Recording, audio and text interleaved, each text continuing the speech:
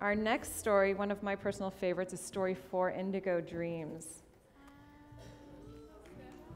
So Stephanie, yeah, go ahead, you can welcome Stephanie. So Karen, if you want to talk about the trend. Yeah. Again, it's these deep indigos with a little bit of purple and off-white sometimes, or in our case it would be the white opal would look amazing with it as well.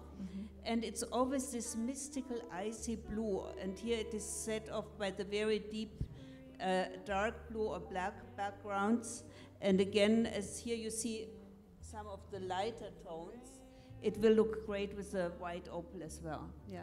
Exactly. Again, sure.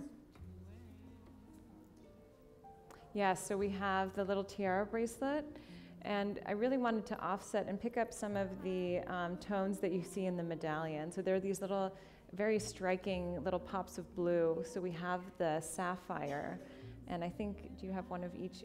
Actually, we also have the sapphire stud that Steph is not wearing, but that's a really beautiful kind of burst of color there, and it matches the tiara bracelet. Karen wanted to show how beautifully these colors go with beige as well, and that khaki color. This color is violet, so it's the Sabika cut created by Swarovski, and the Sabika Fun Choker is in violet. And it's just this really gorgeous, light purple color. Our customers were asking for purple, right? And I was going back and forth, should it be a deep purple or should it be a lighter purple? And I just fell in love with this violet. And I knew that this would be a piece that they could wear all year round and really enjoy layering. It also looks beautiful on winter pale skin. Exactly. And then we have the pressed glass medallion, again with the AB effect.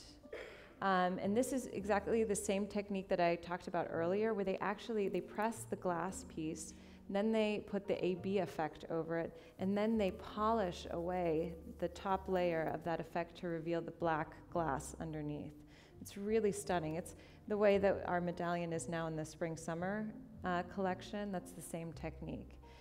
What's good to note about this piece, each one will be slightly different. So some will have a little bit more of a purple tone to them, and that's just the nature of that AB effect. Others will have the green and blue, but each is unique. Then we have the beautiful clustered earring here as well. The black chain we put in to bring the fashion story of the dark black backgrounds in. Exactly. And people will wear a lot of black, and yes. by having the black chain, it just pulls the whole outfit together. Exactly. So thank you, Stephanie.